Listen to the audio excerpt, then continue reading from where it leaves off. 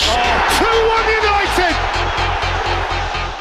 Manchester United have reportedly identified the RB Leipzig Benjamin Sesko as their leading forward target this summer, but have accepted that it will be difficult to sign him.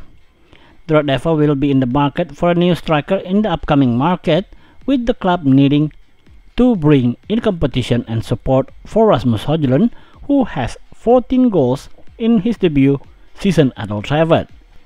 Manchester United are likely to miss out on a Champions League football for next season, as they sit 13 points behind 4th place Aston Villa in the Premier League table, albeit with a game in hand.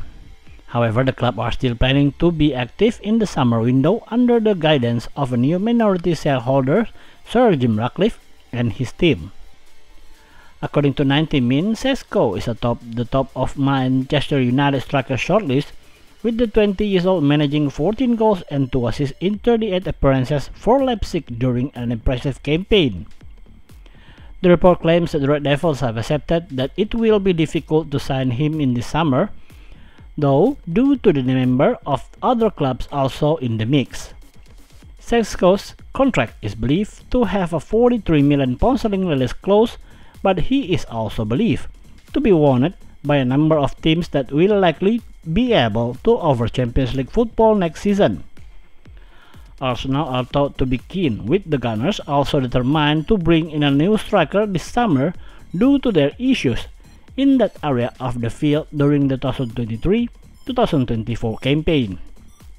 Sesko scored 29 goals and registered 11 assists in 79 appearances for the Red Bull Salzburg before making the move to Leipzig in July 2023, penning a 5-year contract with the Bundesliga outfit.